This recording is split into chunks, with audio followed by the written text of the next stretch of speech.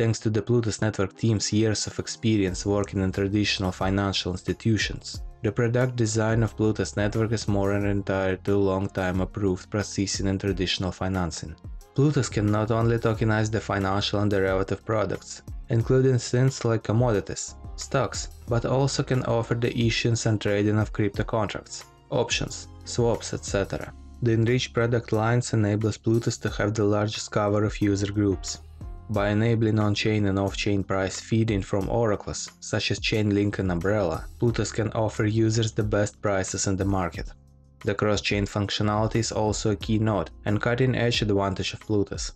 Compared to current derivative platforms built on Ethereum, Plutos will be a perfect solution to issues including high gas fees, low transaction speed, security and vulnerability. Solana, Polkadot and BSC are the three pillars that Plutos network's technical infrastructure will be built upon. Scalability, security, and accessibility to a huge user base are critical to the development of a synthetic platform, such as Plutos network. Based on the requirements, we choose these three blockchains for the long-term and continuous development of Plutos network. Polkadot will be the underlying technical basis for the cross-chain functionalities of Plutos network, enabling the system of capabilities of communications with parachains and other leading blockchains.